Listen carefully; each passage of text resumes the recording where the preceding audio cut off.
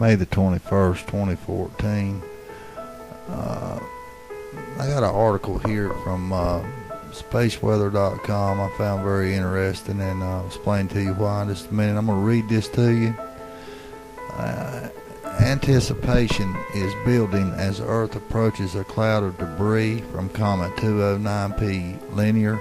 This weekend, meteoroids hitting Earth's atmosphere could produce a never-before-seen shower called the May Camelopardalids. I hope I pronounced that right. Peaking with as many as 200 meteors per hour. The best time to look is on Saturday, May 24th, between 6 UT and 8 UT, or 2 a.m. and between 2 a.m. and 4 a.m. Eastern Daylight Time. Earth won't be the only body passing through the debris zone. The moon will be too. Meteoroids hitting the lunar surface could produce explosions visible through backyard telescopes on Earth. The inset in this picture of an actual lunar meteor shows the region of the crescent moon on May 24th that could be pelted by May Camelopardalids.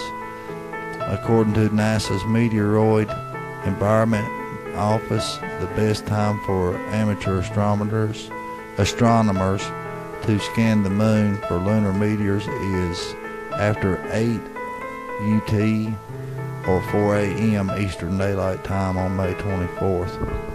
There's much uncertainty about the strength of this shower, both on Earth and on the moon.